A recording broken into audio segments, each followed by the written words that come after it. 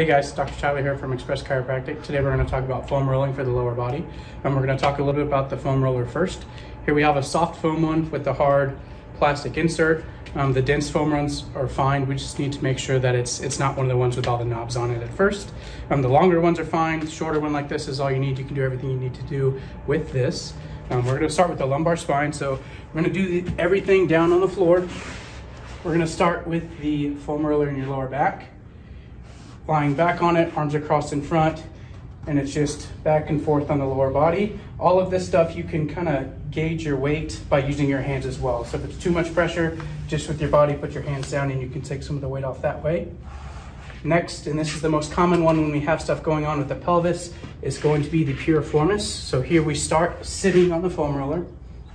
Whichever side you're stretching or you're rolling, you're going to cross that knee over the other one. Bringing up your support leg is going to stretch your piriformis muscle as well as your glute medius, and then you'll roll onto the muscle, and it's just back and forth from there. All of these are going to be done on both sides. We're going to do 20 seconds a piece with all of them.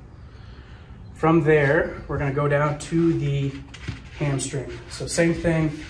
Ideally, we're going to cross one leg over the other so we have all of the weight on the hamstring. If that's too tender at first, you can use the other leg for support. Doing the same thing just to get some of that weight off. 20 seconds each leg there. The IT band comes next. This one will be more tender, so I like to use my other leg, my support leg, to get some of the weight off. Ideally, those are going to be stacked there. All the way up to the hip, down to the knee. 20 seconds there. Lastly, for the lower body, it's going to be the calves. Same thing. You can use that support leg to get some of the weight off. Otherwise, we're going to be crossed over, back and forth, up to the knee, down to the ankle.